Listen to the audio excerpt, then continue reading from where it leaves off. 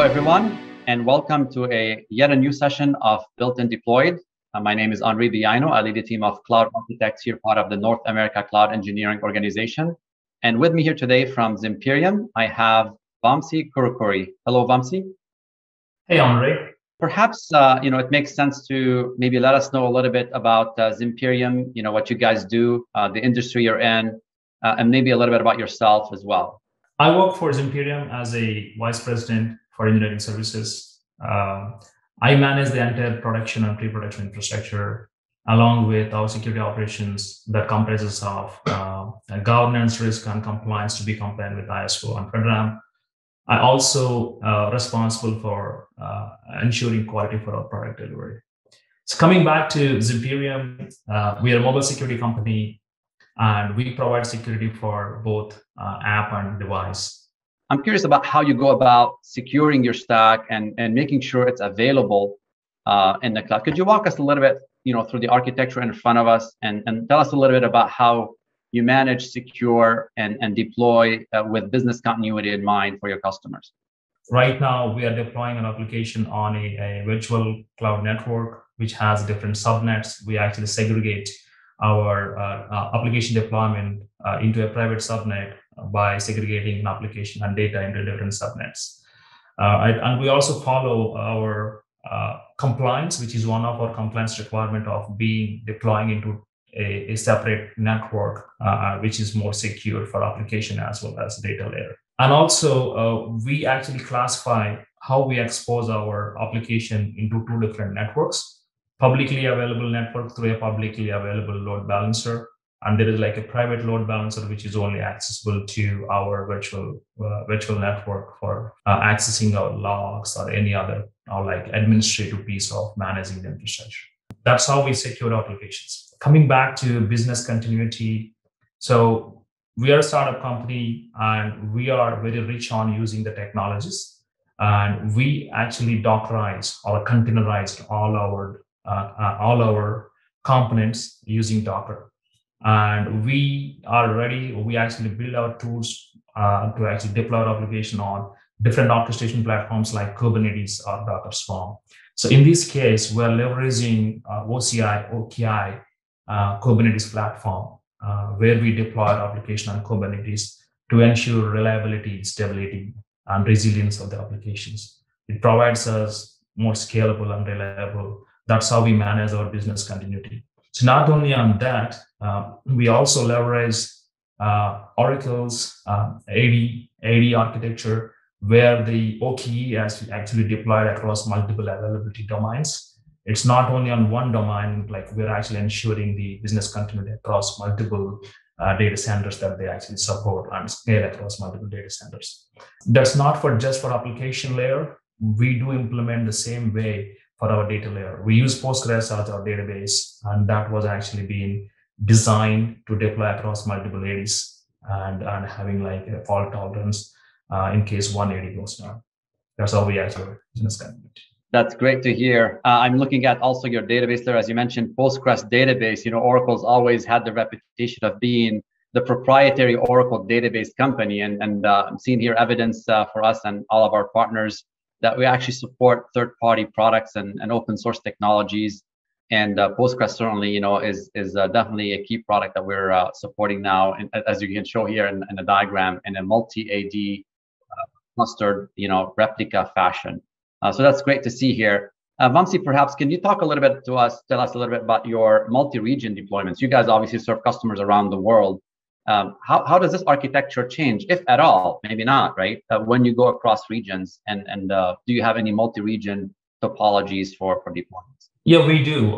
From the architecture standpoint, it's exactly the same between the regions. And the good part is that Oracle supports that out of the box. Like we use Oracle workloads basically to provision with our Terraform scripts. And architecture remains the same across multiple regions. There is no difference between a region to region. So that's the beauty. Like it's like one solution we have built on one region, and we can actually deploy the same solution across any other region that Oracle supports across the world. And we do have deployments today all over the globe. And we're leveraging the same solution what we have been built, the same security features and same resilience and stability features that would actually be done on one region been applied to all other regions in Oracle. That's great. And obviously, being a company that serves many other enterprises, I'm just curious about how you guys have devised for maybe taking advantage of economies of scale with multi-tenancy. Does your application support this topology, servicing multiple customers at a time, or do you deploy this every time for every new customer?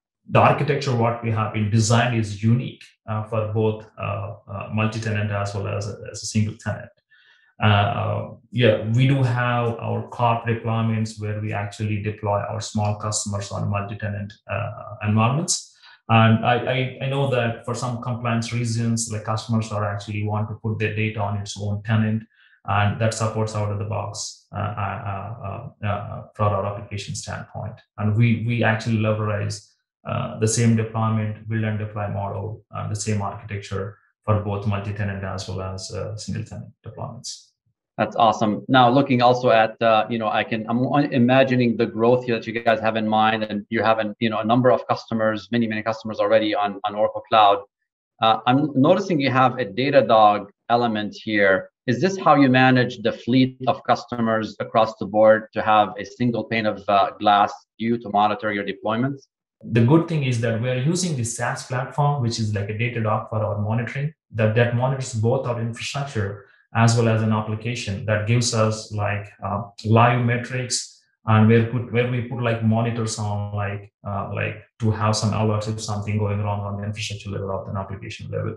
And the OKE platform supports this out of the box. And that's one of our advantages of actually using OKE by actually in conjunction with Datadog to monitor our infrastructure as well as application across different regions. All right, and working with Oracle, Vamsi, if I may ask, you guys have been on other clouds, maybe other hosting data centers historically as well. What did you find unique or maybe differentiated in working with the Oracle OCI platform and the Oracle team? We've been straightforward seeing like cost savings of 15 to 20% on Oracle Cloud. And it's a huge for a company like Zimperium to actually deploy on a cloud platform, which has all the features what we need to be like having high available, more resilient, providing like high availability for the customers, as well as more stable deployments with having like a less cost that we are paying for a cloud service.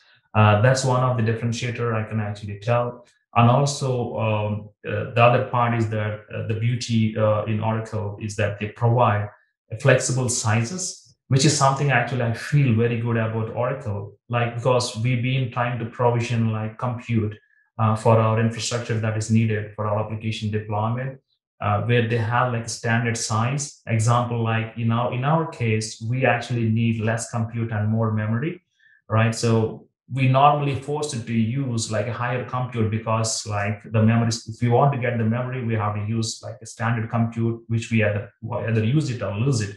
But in Oracle, I can actually configure like a flexible compute what I need for my application deployment that further optimize my cost, how much I'm spending on deploying my infrastructure, like what we have in need.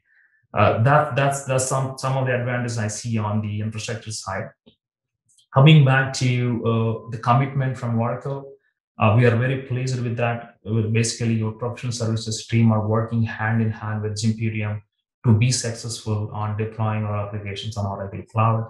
In fact, they help us basically to speed up our build and deployment process, building us infrastructure scripts like Terraform scripts that can help us provisioning the infrastructure, what we are looking at from a Zimperium standpoint, customizing the Terraform scripts that what we need based on the requirements, what we have been provided. That's phenomenal. That's something that is some unique I can see that be successful on deploying our application on a cloud platform, which is something new to Zimperium. That's one of the differentiators I can see. Coming back to support, very responsive. I have seen that in some cloud platforms, the support is really a big challenge, that in case if we actually run into some issues, we have to juggle through multiple people, do some escalations to get what we need. And this is not only helps Zimperium, it also builds confidence in us and our customers, how quickly we can react for an incident right? That's the difference that I can see from Oracle standpoint. Well, Vamsi, thank you for the great testament to our platform and for the team here.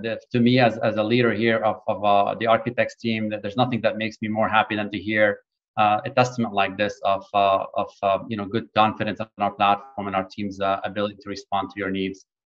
Perhaps last question here, Vamsi, is what would you say are your big news, maybe future roadmap, exciting things coming and working with Oracle, perhaps also within your solution itself? What's coming down the road that we should be looking forward to?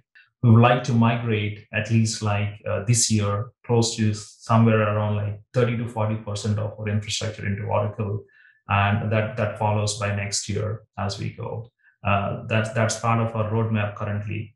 And also, we are looking at our global services running on different cloud platforms. One of the good examples I can actually tell that we support different edge locations like edge technology to actually reduce the latency communication between a device and the server when people are traveling across the globe. So we have a roadmap basically to move all our edge locations to Oracle. And especially for this project, Oracle team has come out with a solution that they don't have out of the box. They actually helped us building our Postgres database that can replicate the data across multiple regions. It's not like multiple clusters, it's like multiple regions. This is one of the requirements that we need for us, and they provide us a custom solution that can help Zimperium to migrate edge locations into Oracle. Also, we have a roadmap of moving one of our consumer deployment applications into Oracle as well. That requires basically Elasticsearch as we manage large volumes of data, and we are planning towards doing that as soon as we have a solution for Elasticsearch. Thank you for sharing your experience with the Oracle Cloud Platform and the team. And thank you for joining us for this session of Built and Deployed. Look forward to yet more sessions to come. And we'll be talking again soon, I'm sure. Thank you. Thank you so much, Henry.